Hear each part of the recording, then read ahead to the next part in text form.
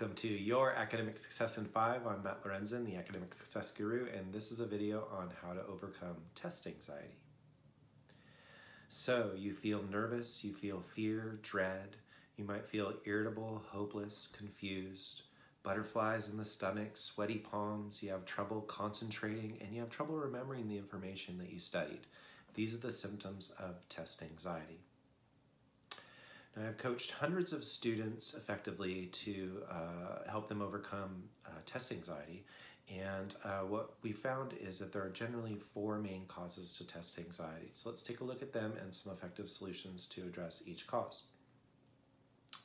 Number 1, poor study habits. To learn more about effective study habits, I've done another Your Academic Success in 5 video called Memory and Study Skills, where I review the secrets to smart studying, how to make information stick in your mind, and where you end up having to study less. Number 2 are poor health habits, and I would define these as poor sleep, unhealthy diet, abuse of caffeine, sugar, stimulants, poor stress management, and little or no exercise. The solutions would be for poor sleep is 7 to 8 hours of continuous sleep is very helpful.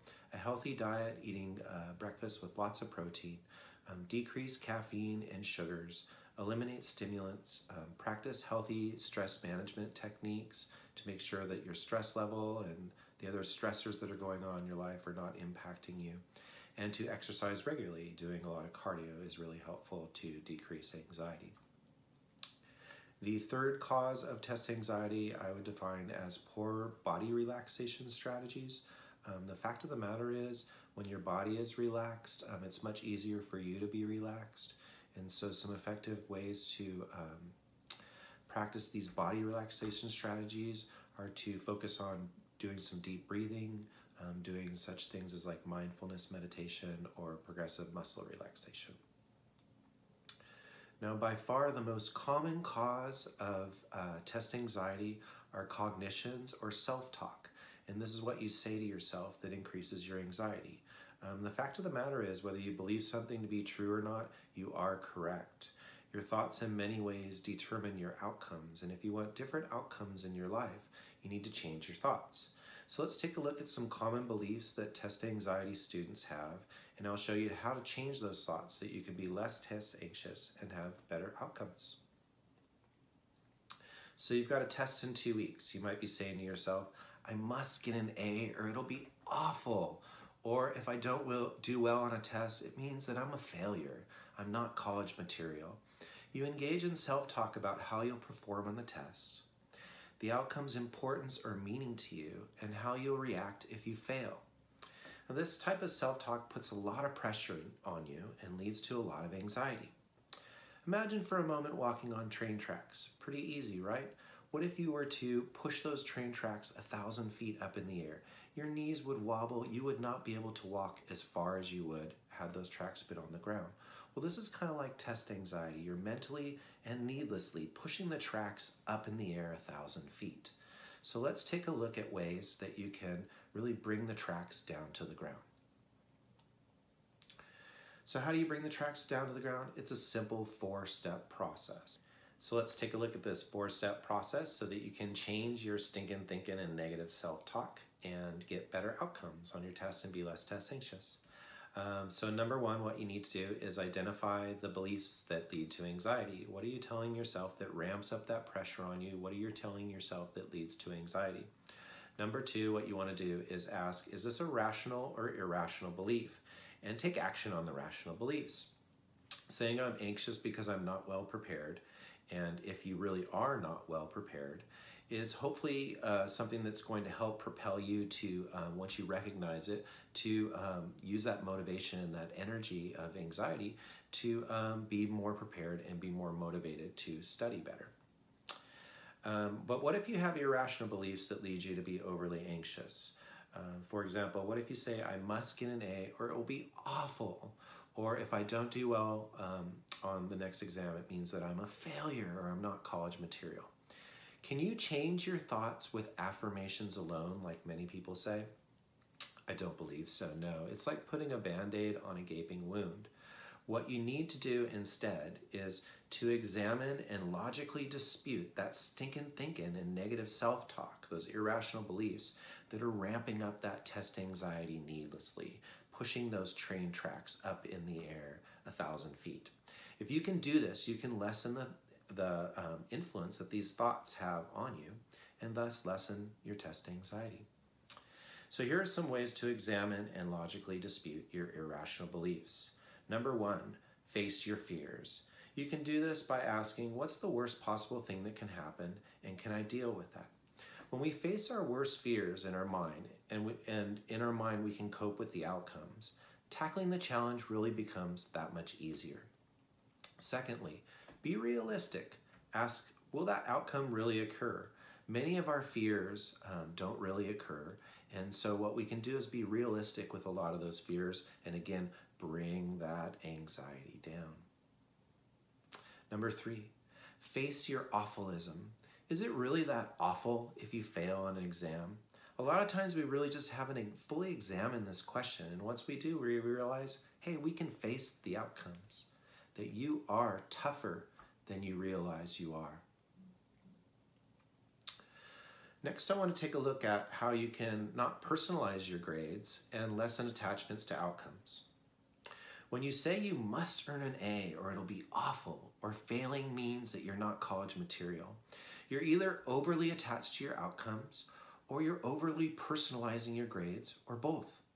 Now, it's normal to want to achieve your goals by saying you want to have a certain grade, but by saying you have to have that grade or it's the end of the world, you're really decreasing your odds of actually getting that outcome. You have the right desires, but you're going about it the wrong way by pushing the tracks needlessly up in the sky. So how do you not personalize your goals? Number 1, see your exams as learning experiences. Even if you failed in the past, do your best to not view your grades as your F grades as yet another personal failure, but view them as feedback that you can use as a learning experience that will enable you to improve the next time. You can also embrace the growth mindset. These challenges, if you face them and solve them, will make you a stronger, smarter, and more resilient person in the future. So that's what you can kind of embrace and remind yourself when you're feeling really anxious about the outcomes of grades.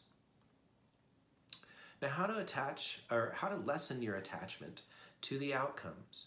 What you want to do is, be more in the moment and not focus on that end grade, right? So what you can do is change your language. Instead of saying, I must have that outcome, you might say, I prefer, or I would like to have that outcome. You can also question the healthiness of the thought and whether it will increase the odds of that positive outcome. Remember, the goal for test time is to be immersed in the moment and totally focused on the exam and the questions, not the outcome that you achieve after this exam. And you can do this by examining and disputing your negative self-talk. And then go to replacing the negative self-talk with positive reframes, affirmations, and go ahead and visualize outcomes, which is number 4 in the process of this simple four-step process in changing your negative self-talk into more positive self-talk.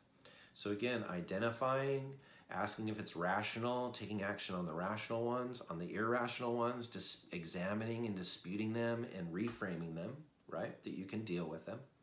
Now it's time to take a deep breath and replace the negative beliefs with a positive belief, such as I will do my best, or I studied well, I got this, right? Or positive reframes like growth mindset, that these learning experiences will make me stronger, so suck it up, I can do this. Great, now you've got some awesome positive affirmations. Now close your eyes, take some deep breaths, and visualize positive outcomes. Visualize yourself doing well on the exam. When fear resurfaces, as it will, take some deep breaths, relax your body, let go of the fear, and remind yourself that you are well prepared. The day of test time, eat a healthy breakfast with protein. Do a brief review of the study material, but a half hour prior to the exam. Focus on doing some deep breathing and affirmations, allowing your mind to let go of the negative self-talk and be in the moment. Be on campus early with plenty of time and do your best to be focused in the moment and have that game time mentality. Throw all that negative self-talk out the window. It does you no good. Thank you for watching this video on how to overcome test anxiety. For more in-depth information on test taking or how to overcome test anxiety and other student success topics, check out my book, Your Academic Success, The Academic Success Guru's Secrets to School Success, now available on Amazon. Also, for private personal development coaching on test anxiety or college admissions consulting and counseling, please check out my website, www.academicsuccessguru.com. I'm Matt Lorenzen, the Academic Success Guru, signing off.